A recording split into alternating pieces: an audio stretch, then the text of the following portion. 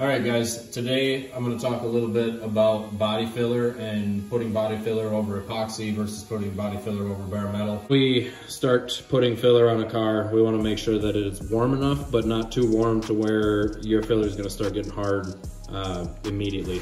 So we've got the AC on in here, got a panel temp of about 70 degrees.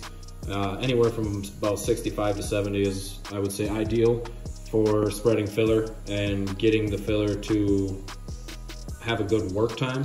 So when we mix filler, it's almost critical to weigh it. If you're doing a high-end car, you don't want to, you want to try to keep things uniform as possible. It's critical to weigh this when you mix it. So we're gonna mix it 50 to 1 or 2%. So I'll zero my scale out, put some filler on. We're using 3M Platinum Select. I like this stuff, I like the way it spreads. I'm gonna put about 125. Got 125 grams of filler on here. 50 to 1, that would be 2.5 grams of hardener. So we zero it out again.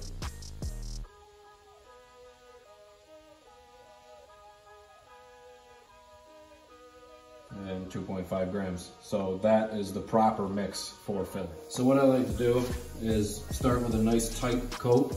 I'll use a small spreader and push it down into those sand scratches.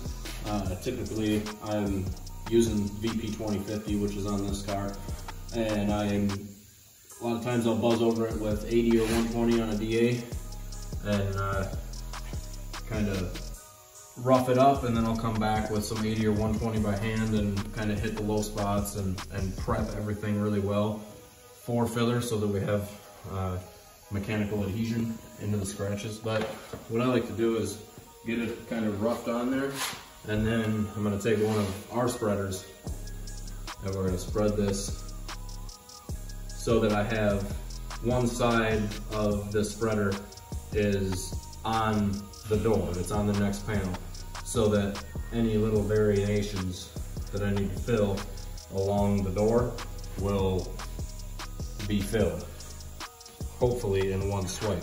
So you might have some extra left, and that is gonna be a lot of stuff where if you left a bunch of lines in there, you would basically be sanding all that off. So that's kind of the idea, is to spread it thinner to begin with, but only where you need it. So now that my filler is still wet, then I take and pull my tape.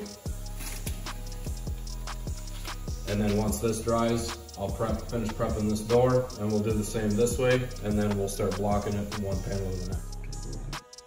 So one reason that we put epoxy over bare metal before we use filler, I'll say the biggest reason is probably, if you look at the ingredients of what is in activator: benzoyl peroxide, water, benzoic acid. I mean, there's lots of things in here that you don't necessarily want over bare metal, and that epoxy, unlike urethanes and spray polys, does not breathe. It will not wick moisture in and out. It will not breathe the product in and out once it's totally cured.